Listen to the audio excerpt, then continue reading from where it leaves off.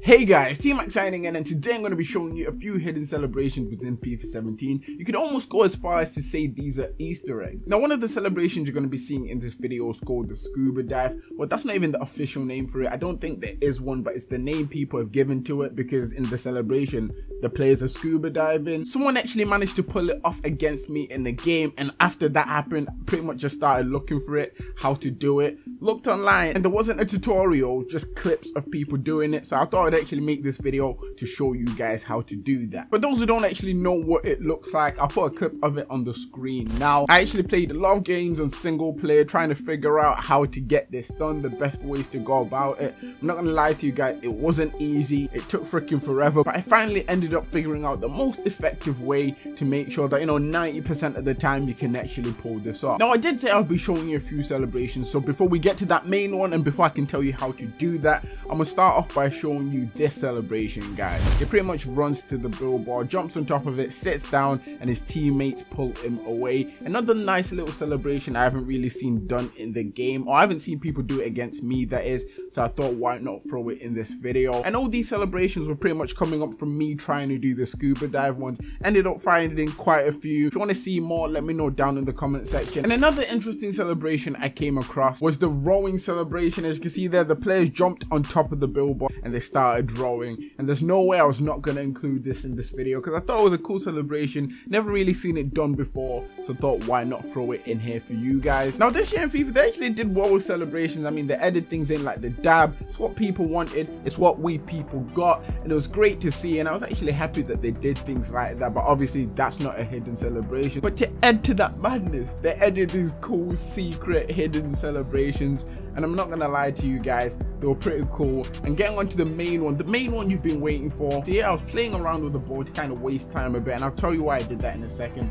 Scored there with Ramsey, and I ran to the billboard, which is pretty much what I've been doing in the other celebrations, and I'll explain why. He jumps on top of it, as you can see, his teammates join him, and he pretty much dives into some freaking seats. Looks pretty painful, I know, but what you guys are probably wondering is how the heck do you do this? Now, from about 2 to 3 hours of playing on single player and waiting to get to like the 90th minute every time to try this, I figured out a few things. You can only do this celebration pretty much on your third goal. I don't know why. It might be because there's 3 players actually going onto the billboard to do it, but I'm not too sure about that. And in all the games I was doing it messing about, I had to pretty much be in the lead, so the third goal had to be the leading goal. So whether it's a 3-1 or 3-2, as long as that third goal keeps you in the lead, the player will actually be able to run to the billboard and do the scuba dive. For the duration of this, I was actually doing it with Ramsey because in the videos I saw on YouTube of people that were doing it that didn't know how to do it, they were pretty much using Ramsey, so he's the main player I used. I did try other players, but they weren't quite pulling it off, so I don't know whether it's just Ramsey or whether there's certain players that can do it,